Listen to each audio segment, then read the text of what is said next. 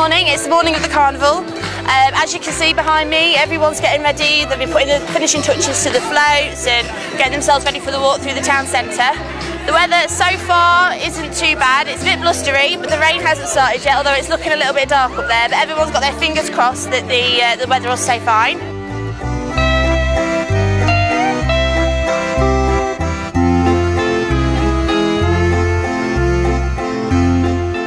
Yeah, everybody's very excited to be here this morning. The kids, the children from the schools have made a fantastic effort to prepare their floats, and we look forward to judging them this morning. And what's the atmosphere like this morning? Oh, it's electric. It's fantastic atmosphere. I'm really pleased to be here to represent the town and the people. And talk us through a bit about the turnout. I mean, were we expecting more, or do you think it's still going to be a good parade for the town? I'm disappointed with the number of floats that have turned out this morning, but hopefully those that have come here have made a real effort.